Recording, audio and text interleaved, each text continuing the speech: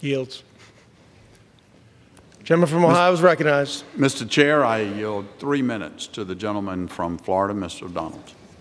Gentleman is recognized. Thank you, Mr. Speaker. It's often said in this chamber, I didn't anticipate debating, but as I sit on the floor and listening to some of the things coming from the Democrats about this bill, a lot of it's just simply not true. The Democrats are accusing us of providing funds and slush funds to big oil. But in the very Inflation Reduction Act that they passed on a partisan basis, mind you, last Congress, there's $20 billion in that bill that goes to the green energy, environment slush fund. That stuff, the EPA is already saying, Mr. Speaker, that $20 billion is being basically earmarked for a handful of special interests that the American people have no idea about. The Democrats want to lecture us about making sure that we stop the polluters, but their own energy plan actually empowers the biggest polluters on the planet, and that is China.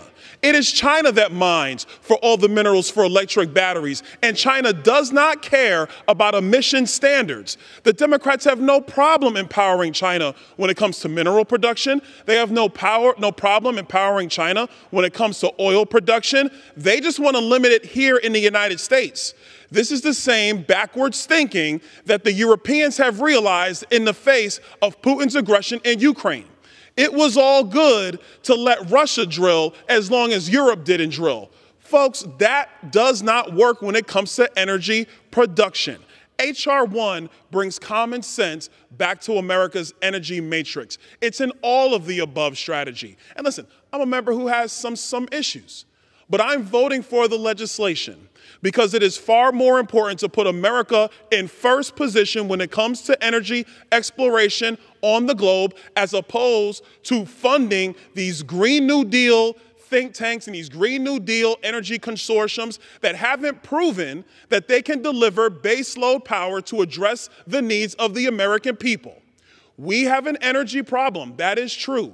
And our energy problem starts first with having cheap and readily available energy for poor Americans, middle-income Americans, small business owners, medium-sized business owners, and yes, even the people who are wealthy among us. Our economy thrives with a robust energy matrix, not one divided up based upon special interests from the left. That does not work.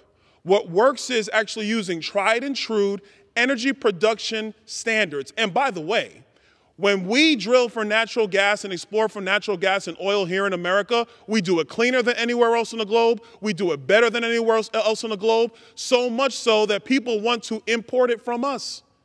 That sounds like a quality plan for America, not the dogma from the Democrats. I've been hearing the talking points all week.